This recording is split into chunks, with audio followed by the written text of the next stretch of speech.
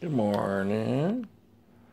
I'm doing more target making stuff. I come over to my dad's house sometimes, and while I'm there, while he's sleeping, which is a lot longer after I get up, I decide I make some targets. Sometimes I may do it in the evening, but this is in the daytime.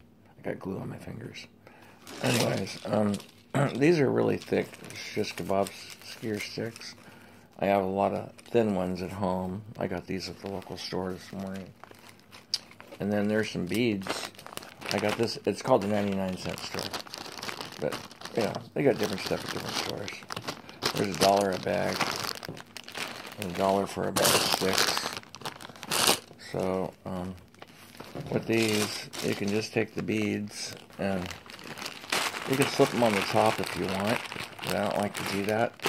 I've had problems with them coming off sometimes. And you put that in a box. Poke a hole in the box with one of these and then slip this in. And you can line them all across the box at different heights or the same height, it doesn't matter. And different sizes. I like different sizes. I like a variety. And then what I like to do is I like to glue them on. So what I do is I figure out about, where these are going to go on, then I'll put some glue right there. Just a little dab. Just something to make it stick. So, just a little bit. See? And I just slip that on there. And then it'll dry. I got myself a nice target to shoot at. With the other shish kebabs, skewer sticks, they're about as thick as the top of this is all the way down. So some of these beads can be lined up in different segments, like right here, right there, all the way down.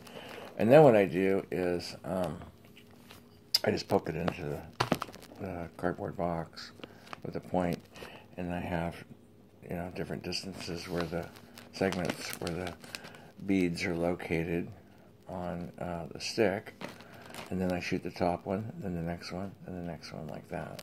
Once in a while the stick will break off, but but basically these sticks are pretty strong. They're made out of bamboo, and sometimes the stick won't break, but the bead will break when I hit it because they're made out of hard plastic. And I think these right here, I don't know, they might be made out of wood, but whatever they're made out of, they break too.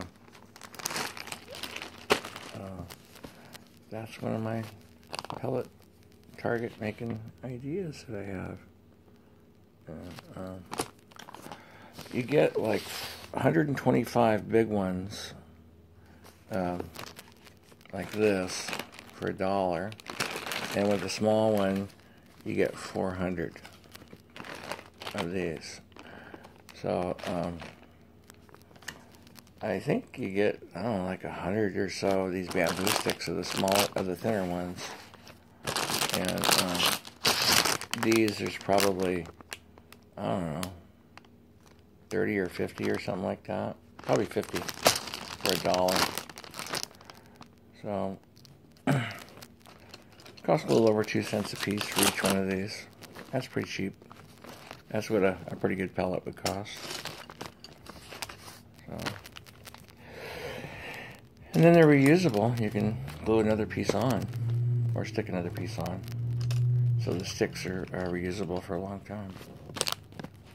That's a long video for just talking about targets.